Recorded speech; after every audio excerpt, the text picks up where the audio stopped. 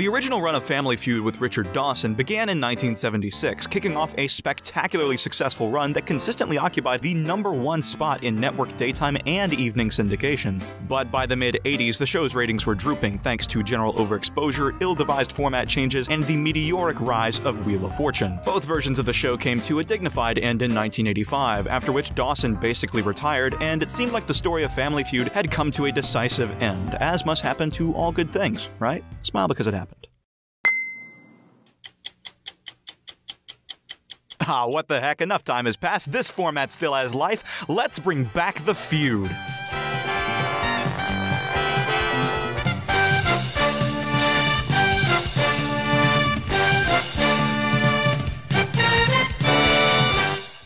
Family Feud was created by Mark Goodson, who didn't believe that the 1985 cancellation was so much an end to the show as the beginning of a brief little hiatus. After all, the format of the game was strong, and he believed that with a few tweaks, it was still as viable as ever. So around early 1987, he reassembled the Family Feud staff and set out to make a revival. The show was going to be largely the same, Goodson believed in the format. He just had one crucial change that needed to be made. No more Richard Dawson under any circumstances. This revival project was staffed by more or less the same crew of people that had worked on the original show, and 9 years of dealing with the demanding, brash, egotistical nature of Dawson had eliminated the possibility of any of them willingly working with him ever again. So Goodson and his trusty producer Howard Felsher set out on the search for a new host. And from the beginning, Felsher had a guy, one who will probably surprise you.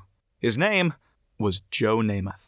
Broadway Joe Willie Namath. Namath is one of the most prolific football stars of all time. He was the quarterback for the University of Alabama under Coach Bear Bryant in his college days, during which time he led the team to a national championship, and he played for the New York Jets afterward, leading them to their first and, as of 2021, their only Super Bowl win in 1969. But he was more famous as a media personality, having hosted a successful talk show for a season in 1969 and maintaining a consistent presence in pop culture thereafter, whether through acting, sports commentating, or Ovaltine commercials. My old pal Ovaltine. He was quite the personality, and even by 1987, he was still well within the public eye, and Howard Felsher really wanted him to host Family Feud. And when Namath was approached, he was receptive to this idea and agreed to come aboard the project. For months, it seemed as though this revival was gearing up to have Joe Namath as its star. He taped numerous run-throughs in the studio with real families, and boy, what I would give to see these run-throughs. If you ever watch Joe Namath, he's got this distinctively laid-back air about him. He speaks slowly, his voice has a bit of a drawl. He always seems calm and relaxed, borderline aloof. So he was an interesting choice for a job naturally associated with high energy and enthusiasm. As the show's development continued, it seemed like a lock for Broadway Joe, who ultimately signed a contract with the Family Feud logo on it. But soon after, Mark Goodson began having second thoughts. Enthusiasm around Joe Namath was split among Family Feud staff, and as the revival progressed, Goodson was becoming less comfortable with the idea of casting him. Ultimately, for reasons we'll never truly know, he decided that Joe Namath just wasn't the guy, and he vetoed his candidacy. So the search for a host continued. It's always a tricky task to find a personality that can effectively perform the traffic cop elements of the show while still having enough personality to keep the show entertaining. Finding one or the other was easy, but threading the needle between the two is tough, which is part of what makes game show hosting so difficult. But soon after Namath was canned, they found the man for the job. His name was Ray Combs. Wait, what's his full name? Raymond Neal Combs Jr. was a comedian who had started performing in his native Ohio during the late 70s, later moving to Indianapolis to sell furniture while doing his comedy on the side. In his early days, his signature bit was one in which he would have his audience sing along to, quote, the worst TV theme songs. After writing a letter to hometown hero David Letterman for some words of encouragement, he decided on a whim to move from the Hoosier State to Los Angeles in 1982 so he could pursue a career in comedy. Against all odds, he was actually met with decent success, and it wasn't long before he entered the ultra-glamorous world of sitcom audience warm-up. Back in the days when sitcoms were everywhere and actually had real studio audiences, there would always be a lot of downtime before and in between scenes, so the show would bring in a guy to fill the time with laughter and keep the audience cheery. Given the amount of time to fill and the fact that the audience wasn't really there to listen to some no-name comedian tell jokes, the warm-up comic was actually a tough and thankless position. But Ray Combs quickly gained a reputation as the master of the format. While he was working sitcoms like The Facts of Life and The Golden Girls, his sets became known for often enough garnering bigger laughs than the shows they were accompanying, and production crews were known to alter their schedules schedules around the availability of Ray Combs. One of those sitcoms he worked, Amen, was made by a company called Carson Productions, and the namesake Carson was Johnny Carson, the host of The Tonight Show, who decided to attend a taping of his sitcom one day. He was backstage before the cameras even started rolling, and he noted the uproar coming from the crowd reacting to some warm-up comic. Carson was intrigued, and he directed his staff to look into the guy that seemed to be bringing the house down. They did, and they booked him for an appearance on The Tonight Show in October of 1986. And here is Ray Combs.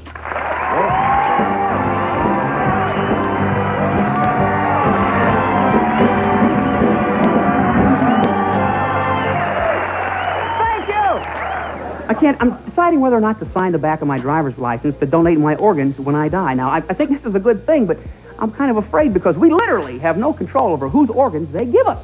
I had a nightmare that my vision went bad, and they gave me the eyes of a guy who was killed when he pulled out in front of a bus that he didn't see.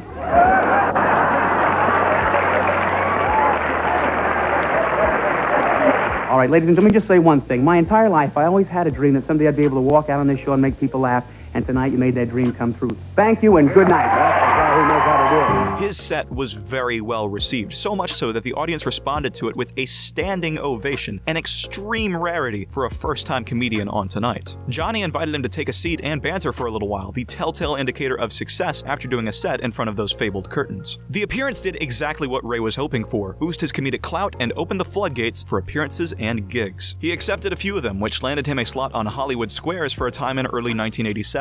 But it was when he entered talks with the bright minds behind Family Feud that he felt he was approaching his big break. Goodson and Felsher were both aware of Ray after his Tonight Show appearance and subsequent blip of popularity. At age 31 and standing 5'8", Combs had an everyman appeal. His comedy was accessible, he had a bright personality, and he had a generally unassuming demeanor, all of which rendered him a fairly safe choice for the job. Sure enough, after enough run-throughs, the show's staff rallied around Ray Combs, with Mark Goodson being especially enthusiastic about this fresh talent. "We are ready to tape a pilot. One thing though, who's going to fund it? Which network is going to want this show?" Well, let me introduce you to a man named Michael Brockman. I've actually talked about Brockman before. He was the figure at CBS most instrumental in giving Pat Sajak a late-night talk show. Click here if you don't know that story. But he's relevant here because he was a hotshot at ABC during the mid-70s when Family Feud was still being pitched. I mentioned in part 1 that Family Feud went to ABC since that's where Fred Silverman was by this point, which I later learned might have played a small role, but that's not the real reason. Family Feud still had to be pitched around just like any other show. I mentioned that NBC passed on an early version of the concept based on run-throughs and had no further interest, so the show was taken to ABC, where Michael Brockman worked at the time, and he responded positively to the idea, and he worked closely alongside Mark Goodson and his creative crew to revise and improve the format for what they all hoped would be a run on ABC. Run-throughs continued, and Brockman eventually became positive enough in the show that he was ready to commission a pilot. One problem though, he didn't actually have the authority to do that. He needed approval from ABC brass, particularly Michael Eisner. Yes, that Michael Eisner. Before he was CEO of Disney, he was in charge of programming at ABC. Eisner wasn't giving Brockman an answer, and Goodson's team was growing impatient, threatening to take the concept to CBS. Brockman was friends with many on Goodson's team and didn't want to let them down, so they agreed on a hard deadline to get a decision from ABC. The day arrived, still no answer, so Brockman was preparing to enter an executive's office for what could have ended up being an unpleasant meeting because he was going to fight for the project aggressively if needed, because it was less than an hour until Family Feud got put in front of CBS. But as he was gearing up for this conversation, Brockman actually ran into Eisner in a hallway, where Eisner casually gave the approval for the concept to proceed. And that's the story of how Family Feud ended up on ABC. This one guy really went to bat for it. So when Goodson was trying to bring it back 13 years later, who do you think he called? By this point, Brockman was working at CBS, where he was in charge of daytime and late night, and his rank at CBS meant that he didn't have to answer to as many people to get a show on the air. Goodson reached out to Brockman early in the development of this revival, and Brockman was enthusiastic about the idea. Not only did he like Family Feud and the team that made it, he thought the wild success of Family Feud's first incarnation could potentially be replicated. So as soon as the revival was presented to him, he took steps to acquire the broadcast rights for CBS. He again worked alongside the creative team as the show was in development, and once again, his network agreed to foot the bill for a pilot taped in August of 1987. Right off the bat, the thing that sticks out about this pilot is the set. Gone is the hokey wood grain antique look of the Dawson version, and in was a bolder color scheme with a lot of blue and a lot of red. Also gone was the needlepoint on the family backdrops. Hallelujah.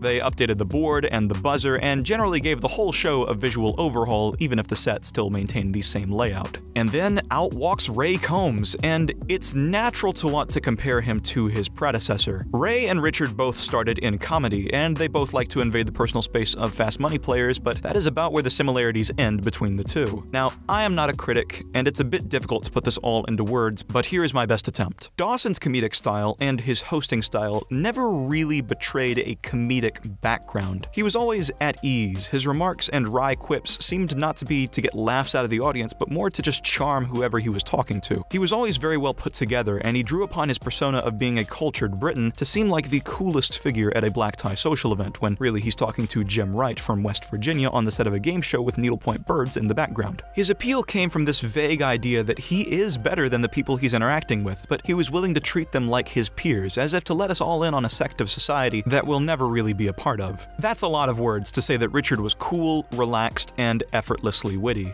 On the other hand, Ray did betray a comedic background. In this pilot episode, I think the biggest difference in how he interacts with the families, aside from the fact that he's not kissing everyone, thank God, it's that everything he says seems deliberate. He's always hunting for a joke, or something he can spin into a joke, just some punchline somewhere. I'll say where Omar Gaddafi is from Libya.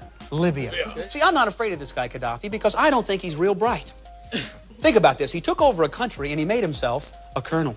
That's it. General, right? I guess you could say the comedy of this pilot is much more in the setup followed by punchline category, where Richards was more offhanded and looser because he was sharp and versatile enough to pull that type of comedy off. This is not to say that one is better than the other. Ray is genuinely funny at points. He is a seasoned comedian after all, and he definitely gets laughs, even if not quite everything lands. And for what it's worth, he plays the traffic cop part of the role very well, which is less obvious just because there's nothing wrong with the way he does it. And besides, pilots are all about showcasing potential. Nothing is ever fully baked on the first go. It's just that Family Feud was going to have a different feel and energy about it, but different does not inherently equal worse. And it would seem that CBS agreed with me on that, because on the strength of this pilot, they picked up the show for the 88-89 season, setting it to air at 10 a.m. for the usual half hour. And as it would turn out, the pilot made its rounds in the syndication circuit as well. Network daytime was cushy and nice, but the money was in evening syndication. Family Feud's original run in syndication, and now Merv Griffin's Wheel of Fortune Plus Jeopardy powerhouse, were showing that a hit in syndication could take the nation by storm and basically print money for everyone involved. So if Family Feud was going to reclaim its bygone popularity, syndication was going to be a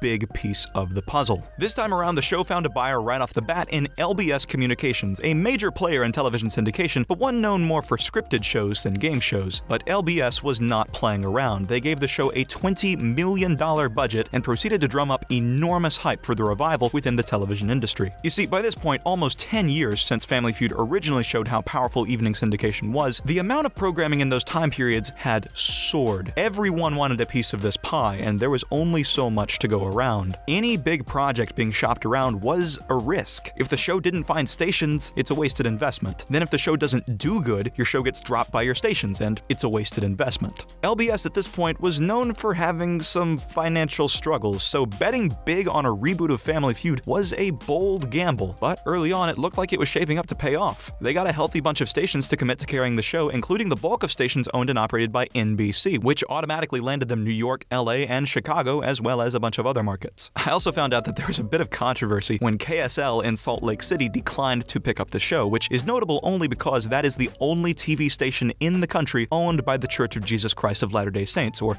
the Mormon Church, of which Ray was a devoted member, one being billed as, quote, TV's first LDS game show host. Ray said in an interview that he was embarrassed and disturbed that they wouldn't pick up the show. But otherwise, Family Feud was gearing up for a big splash. Expectations were high, the show had big shoes to fill, and its competition was stiffer than ever, and it had a virtual nobody as its host. Soon enough, it hit the air. The daytime version premiered first on July 4th in 1988. Everything's pretty much the same as in the pilot, except that they made a few tweaks to the set, including bringing back the needlepoint. Ooh. Also, curiously, they disposed with the option to pass or play. Everyone just plays by default. That's the only change to the format. So, outside of the pilot, how was Ray Combs as a host? Well, a lot of the stiffness of the pilot got worked out fairly early, and Ray seems a lot more comfortable. His goofy comedy was the star of the show. We do that? Sure, why not? And for what it's worth, as he grew more comfortable with this show, he was able to work in a lot more subtle remarks, so don't get the idea that Ray just turned the whole show into a stand-up set. There were some notable recurring bits from throughout Ray's run. I found 2 examples of him deciding to let a contestant host the show while he pretended to be a member of the family, really playing up the stereotype of an enthusiastic contestant. Phil, why don't you just run the questions down the line for me? We'll take over, let me have a break, and I'll be over here with your family. Move on, keep on moving. We got a tight game here between the Castellano family and the Lewis family. Phil, just ask the question. Phil, get in the shot, man. Turn around and face this way so they can see you both. I'm hiding the Jesus. Now say, show me whatever he said. Okay. All right. 2 strikes, all right. Yeah, all right. Come in again. Come on, let's go. Also, in the rare event that the first Fast Money contestant won the grand prize on their own, Ray would instruct everyone in the studio to be quiet, and he would tell the second contestant that their partner had done terribly before proceeding to ask them a series of ridiculous questions. All right. There were 3 stooges. Name Curly's wife.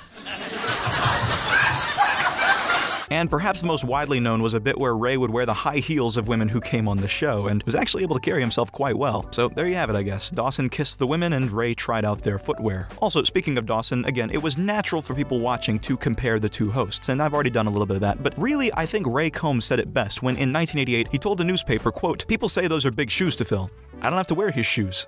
I've got my own." And that's really a fair assessment. These 2 are very different talents. On one hand, a warm, upbeat, goofy Midwesterner, and on the other, a sharp, relaxed, wry Brit. And preference for one over the other is purely preference. I don't think it's fair to say that one is better than the other, and that's not my job anyway. The only thing that mattered was whether people were watching it. And on that note, the ratings for the first season were good, but not great. For a new game show, it did pretty well. By the season's end, it was the 3rd most popular game show in syndication, behind the Merv Griffin monolith. That may sound great, but in reality, Okay, November of 1988 had Family Feud at a 6.4 rating, and I don't want to get too involved in what these numbers really mean, but I will say that less than 4 years earlier, in February of 1985, Dawson's version of the show was pulling in an 8.3, which was low enough to get the show canceled. Now, that's not exactly an apples-to-apples comparison, because the syndication landscape had changed some in the intervening years, and this revival was still brand new in November. And for a regular game show, this early performance could very well have been considered a solid performance, but for a show carrying the name of the one-time king of syndication, debuting below like 9 was pretty underwhelming.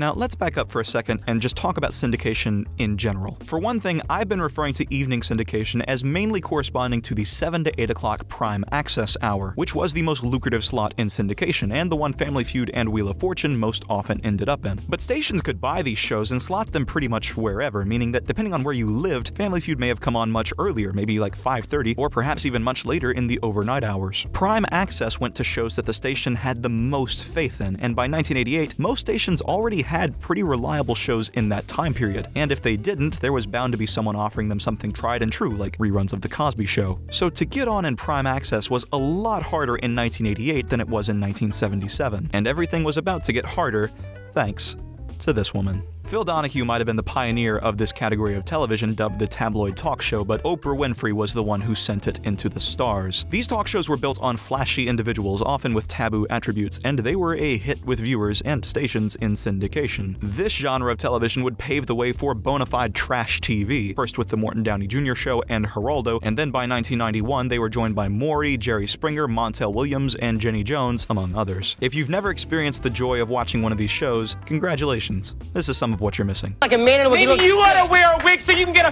man. I look a lot better. Maybe you ought to wear a wig. Maybe you ought to wear a wig, honey. Maybe you ought to wear a wig. Eat it, honey. Eat this, honey.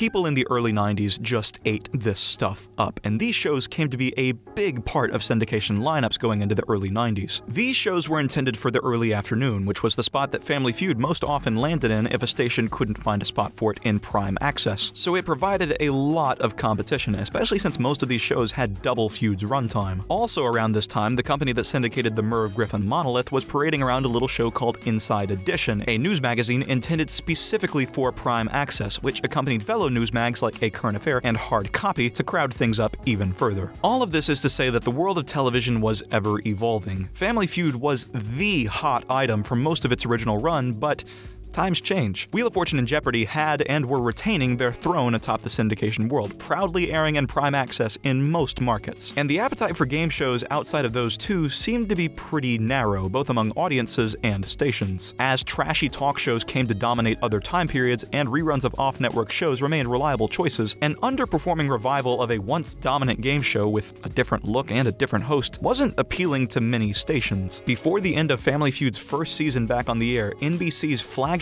owned and operated station in New York had dropped the show in favor of Inside Edition. In the rough and tumble world of broadcast syndication, Family Feud had essentially one half of one season to become a hit if it wanted to have a prayer of long-term stability. It did not achieve that, and for most of the rest of its run, it skated on thin ice. But not being a runaway hit doesn't mean that the show wasn't popular. The show found an audience that was respectable for what it was, and though it didn't live up to the lofty expectations, it performed decently enough to stick around in most of the markets it aired in. And the CBS version was faring well too, having built up a sizable female audience. There was even an episode of 227, which happens to be one of my favorite sitcoms, that was geared around the main characters going on the show.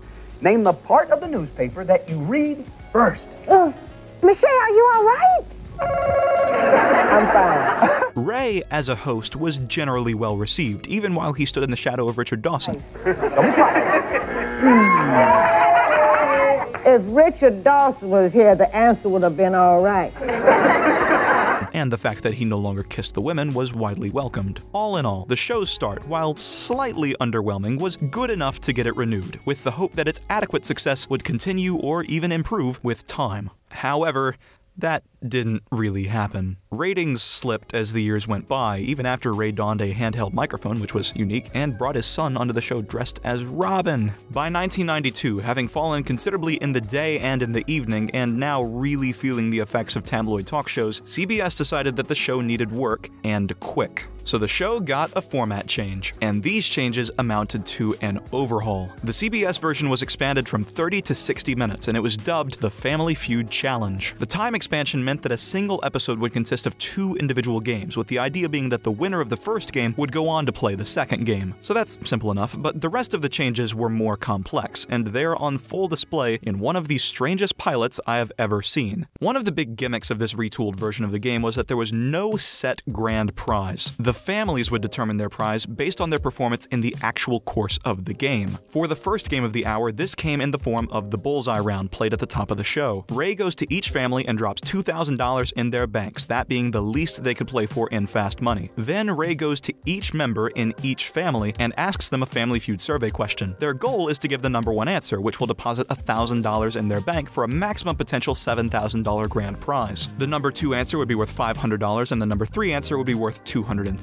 This part of the game eats up about 4 or 5 minutes, and by the end both families have their jackpots set, and the main game is ready to begin, and it proceeds just like you'd expect. A bunch of rounds, a winner declared, fast money played, and a lot of jumping once the family hits 200. But then, instead of the credits rolling, there's a commercial break. Welcome back, now it's time for this family to play their second game against the current reigning champs. But in this game, there's no bullseye round at the front. In fact, there's nothing in these banks at all. That's the twist to the second game. The banks are built up during the main rounds. The idea is that instead of the usual format where each main round is played for dollars, with 300 being the threshold for a victory, these dollars get thrown straight into your bank, making up the amount you'd play for in fast money. So instead of single, double, and triple value rounds, the game went with rounds where each point would be worth $10, $20, and $30. The bank was the scorekeeping mechanism in this game. 3 regular rounds play out before we close out the game with the Bullseye Round. Yes, the second game had an altered version of the Bullseye Round that was played at the back end of the game. Ray started by going to the trailing family, asking each member a survey question, but in this version of the Bullseye Round, all that mattered was the number one answer, which was worth $3,000 for each question, for a maximum of $15,000 on top of any winnings from the main game. Then Ray went to the other family and did the same thing, with graphics showing the amount they'll need to surpass in order to win the game. Whichever team ends up with the larger bank is the one that will play Fast Money, which plays out as normal. And that was the pilot for the Family Feud challenge. This format change was drastic, to the point of almost being unrecognizable as Family Feud. These on-screen graphics tried to make sense of it all, but they really ended up just being confusing. This was no longer a show you could just turn on and immediately know what was going on. Instead, it was hard to understand, it was clunky, and on top of everything else, it didn't really make for a more compelling game. This was a bizarre experiment, and it is truly a marvel that these ideas made it all the way to the pilot stage before brighter minds prevailed. That's right, this pilot must not have played well at some point along the line, because the version of the game that would actually go on the air in 1992 was more traditional. It was still called the Family Feud Challenge, and it still had the longer runtime and the Bullseye Round, but the format of the Bullseye Round was changed. Now, instead of an individual question for each player on the set, each for the same monetary value, the game kicked off with 5 Bullseye questions modeled as face-offs. The value of these questions increments from $1,000 to $2,000 all the way to $5,000 for a potential maximum of $15,000 if one family ran a clean sweep. But the big difference here was that it added an element of suspense. The threat was no longer just missing out on the money in your own bank, it was also potentially allowing it to go to your opponent. But unlike the last version, the outcome of the Bullseye Rounds had no bearing on who won the main game, just on the value of the prize for winning Fast Money. This version of the game began airing on CBS in June of 1992.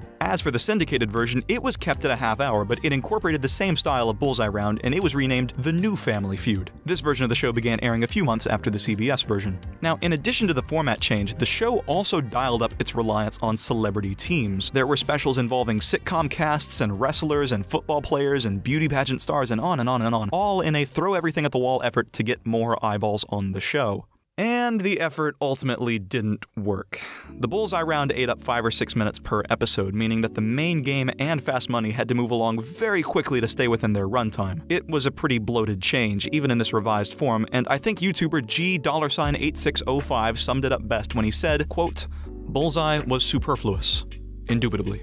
The increased reliance on celebrities didn't generate significant interest either, and probably just came off as desperate to most audiences. The show had hit all-time ratings lows for the 1992-1993 season, to the point that only 62% of CBS stations were even carrying this season of the show. And of course, the downfall of the show wouldn't be complete without some sort of controversy between the host and the show's staff. Yet again, Howard Felsher found himself butting heads with the show's star. You see, Ray Combs didn't really see himself as a game show host. He saw himself as a comedian, and Family Feud was just his vehicle to higher stardom. He publicly made the comparison between where he was in his career and where Johnny Carson was while he was hosting Who Do You Trust? This didn't sit well with Howard Felsher, who believed that the show came first. The two pretty consistently squabbled, with Ray wanting to ramp up his comedic presence and Howard wanting to maintain the integrity of the game. The relationship might not have been as hostile as the one Felsher had had with Dawson, but the bickering was prominent enough that neither man much liked the other by this point in the show's run. Ray also lost his biggest cheerleader in December of 1992 when Mark Goodson passed away of pancreatic cancer at age 77. Mark had been a loyal and vocal supporter of Ray throughout the show's run, so with him out of the picture, that meant that someone else was going to have to take the reins of the company he left behind. I wonder who it will be. You've got mail. Ah yes, Mark Goodson's son Jonathan was put in charge of the company's operations. Jonathan was 47 when his father passed, and he had worked with his father's company in legal roles and production roles for all of his adult life. But the two men were different, and decisions were about to start reflecting that. Meanwhile, in November of 1992, CBS publicly announced that the current season of Family Feud would be the last one to air on the network. The decision was twofold. Not only was Family Feud one of CBS's worst-performing daytime shows, but CBS also programmed an hour more of daytime than the other two networks, and with the abundance of syndicated programming by this point, stations were demanding that time to program their own shows rather than having to put on the network lineup. So CBS made the move to return an hour's worth of daytime to its affiliates, completely dropping the 10 to 11 a.m. hour that Family Feud aired in from their network schedule. Family Feud's run in network daytime was over. and the show would never return. Over in syndication, things weren't much better. The show barely cracked the 3.0 mark in ratings for the 92 season, which this ad in a broadcasting magazine tried to spin as a positive. Also, this number here implies that it might not have been much more than 50% of stations that kept Family Feud around for 93. But the show was renewed and would continue on for another season. Oddly enough, this season opened with several weeks of shows shot outdoors on location at Opryland in Nashville using a completely different set and switching to an all-digital board for the first time. The whole gimmick was that several of the shows featured country music stars like Brenda Lee. Otherwise, this season was largely just a continuation of the previous one, with the Bullseye Round and celebrity specials and low ratings. In fact, ratings had dropped even lower by the beginning of the 93 season, and the show's distributor told the show's crew that the show was going to be canceled. The only thing that could make them change their minds would be some other change to the show that could be used to give the unhappy stations the confidence to sign on for another season. And the solution they came up with will never cease to amaze me. The big idea was that the show bring back Richard Dawson.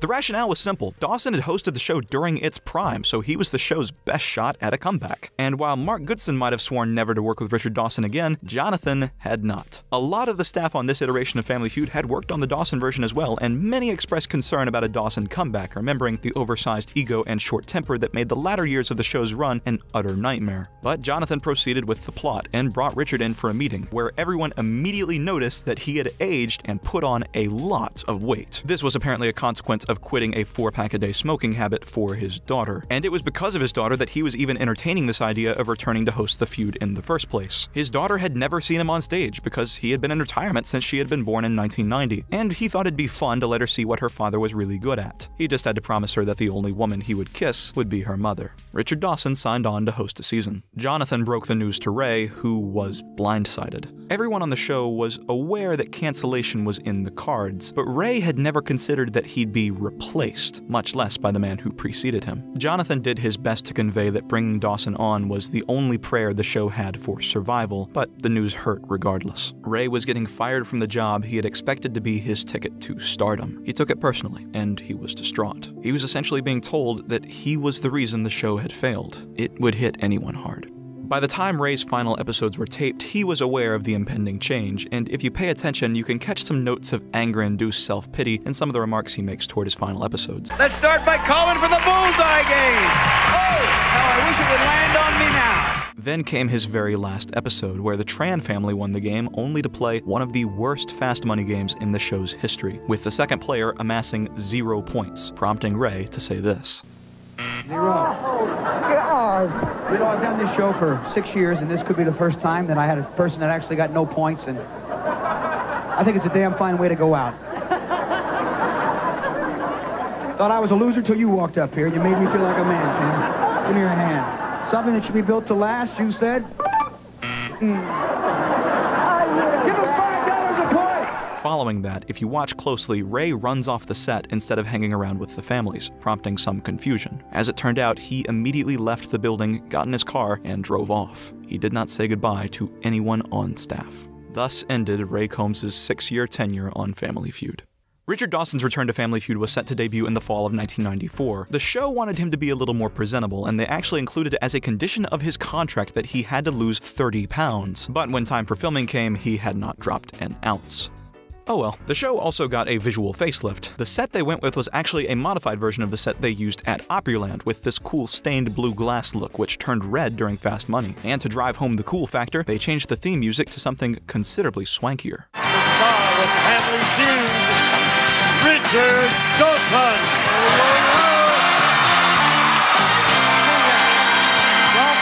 And the show permanently dropped the mechanical board in favor of an all-digital look, which they CGI'd up for this version. There were also some changes to the format of the show. The biggest change was that for the first and only time, the show was extended to an hour in syndication. There would be 2 distinct games per episode, similar to the hour-long CBS version. There was also a gimmick where sometimes, instead of the challenging family in the second half being the returning champions, they would bring on some winners from Dawson's original run. The families in this run were reduced down to 4 members apiece, and they were introduced at the top of the show using this weird caricature bit? I don't know what they were thinking. Dawson was also a vocal opponent of the Bullseye Round and tried to get it cut from the show, but the producers wanted to hang on to it, so the compromise they settled on was a modified version called the Bankroll Round, which operated largely in the same way, except that the number of questions was cut from 5 to 3, and the same 2 players played all 3 questions. These changes all amounted to far more than a simple host change. This was basically an all-new version of the show with a throwback host. It actually got some stations excited. Remember, an extra half hour to a failing show was a tough ask, so the fact that Family Feud actually held on to a decent lineup of stations was a testament to the power of the name Richard Dawson. Hopes were high once again. The revamped version of the show debuted in September of 1994, whereupon Dawson attracted a standing ovation and a notable ratings uptick, probably mostly out of curiosity. But the interest was fleeting, and within the first couple of months, the show was back in the ratings catacombs. For one thing, Dawson was a different man in 1994 than he was in 1976. He had been in retirement for almost 10 years, during which time he had been totally out of practice. His sharp wit had dulled, and his knack for family banter that had made the original version of the show so popular was no longer what it once was. On top of that, perhaps as a consequence of his long-time smoking, his voice was softer and more raspy, and he spoke in a hushed voice that occasionally made it hard to understand what he was even saying. Dawson just didn't have much personal motivation to make this show very good. He didn't need the money, he didn't need the clout, he was really only there because he thought it'd be fun. The show just didn't have the same energy of either version that preceded it, and the hour-long format made the whole thing a long, drawn-out experience without much that actually made it worth watching. And the big thing that killed any chance this version of the show might have had was the OJ trial, the trial of the century, which was going on around this time and got live coverage at every possible point, quite frequently preempting Family Feud or just drawing away viewers in a lot of markets. And the show was still up against all of the talk shows and news magazines that had given Ray Combs so much trouble. Ratings for the show were not good, and the writing was on the wall for Family Feud. The show was canceled in syndication after a single season of Dawson's comeback version.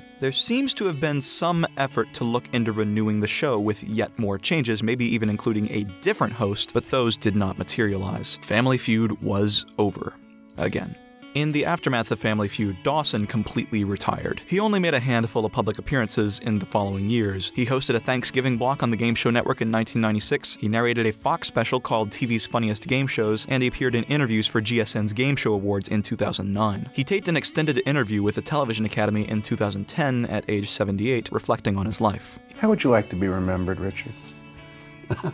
Alive and well. I was kind, and I was a nice person. You wouldn't want to move if you were sat next to me on the bus. Or maybe you would. He passed away a year and a half later on June 2nd, 2012, at age 79 from esophageal cancer. His legacy in the present day, especially in the post-Me Too world, is a little complex, but his work on Match Game and Family Feud are undeniably some of the most iconic pieces of game show media in the history of the format. His legacy also lives on in the wardrobe of Columbia, South Carolina weatherman Daniel Bonds, who actually acquired many of Dawson's ties from his estate and wears them often on his weathercasts. Now, the rest of Ray Combs' life is a tragedy. Shortly after getting fired from Family Feud, he was involved in a car accident that injured one of his spinal discs, and though he did recover, his general mobility was inhibited from that point on, and he took medications to dull the constant pain from the injury. The accident kept him away from his career for many months, and by the time he was ready to come back, he was unsuccessful in finding any work in comedy. But then he entered a relationship with a company called Seagull Entertainment, which was run by the same man formerly in charge of Family Feud's distribution and syndication. The company syndicated a handful of programs, mostly cartoons, but the company had plans to launch a 60-minute Ray Combs talk show in the spring of 1995. There was a pilot taped, and it was appearing in industry publications as late as February of 1995, trying to get stations to pick up the series. At that point, 44 stations had signed on, and the show was set to clear 50% of the nation. For some reason, this project did not pan out, and sometime shortly after this page was published, the show was preemptively canceled before it had a chance to air. This brief clip with no sound is the only part of the pilot that has ever surfaced. Dejected at the failure of that project, Ray took the only work he could find, which was hosting an obscure game show called Family Challenge on the Family Channel. He actually managed to bring on Gene Wood, who was the announcer for the entirety of Family Feud's existence, to announce this new show as well, in what would be his last full-time announcing job before his retirement. This show was pretty juvenile. Many of the contestants were children, and you can tell that the show was shooting more for that audience. Ray does his best, appearing to genuinely try to make this show as good as it can be, TV, but he was working with limited material. It was basically a Nickelodeon-caliber show, and for a man who once had high hopes for a starry career in comedy, it was demeaning work. Ray's personal life was full of turmoil as well. His finances were in terrible shape, due in part to his relentless generosity and in part to a series of bad investments in comedy clubs in Cincinnati. His Ohio home was foreclosed on, and he separated from his wife of 18 years, though a divorce was never finalized. By 1996, he had racked up over $250,000 in debt, in addition to a nearly $500,000 mortgage on his home in California. The combination of all of these factors, the debt, the breakup of his marriage, the demeaning cable show, the effects of his injury, and the general failures of his career, it all sent Ray into a depressive state, with friends noting changes in his personality around this time. The issues came to a head in late May of 1996, when Ray called his estranged wife to say his goodbyes before attempting to overdose on Valium. He was unsuccessful, and he spent a brief amount of time in the hospital before being released, though his wife noted erratic behavior from that point forward. On June 1st, he was reported to the police for causing a disturbance at his family's home in Glendale. He had repeatedly banged his head against a wall and was bleeding from his forehead. He was again taken to the hospital, and after his wife informed authorities of his earlier suicide attempt, he was put on a 72-hour psychiatric watch. But shortly after 4 o'clock the following morning, Ray hung himself with his bedsheets in the hospital room closet. He was only 40 years old. Ray has been widely remembered as an exceptionally good and kind person by figures who worked with him on Family Feud, as well as by contemporary comedians. Ray had a quality that you really had to look hard to see. Behind all the pizzazz and the show business jazz and the jokes and the laughs, behind all of that, there was a young man from Cincinnati, Ohio, with an enormous heart, filled with love for people, especially children, and love for what he did. I miss Ray a lot. And on the occasion of Thanksgiving, I realize I'm extremely thankful that I was able to know Ray Combs, to work with him, to laugh with him. He was an important part of my life. We want to close this special by showing you some clips of Ray Combs at his best, which was usually the case on Family Feud.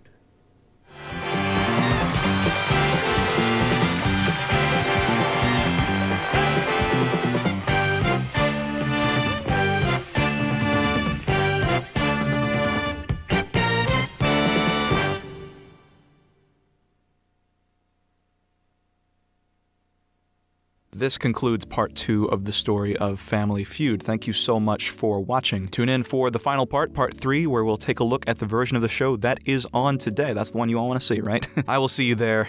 Goodbye.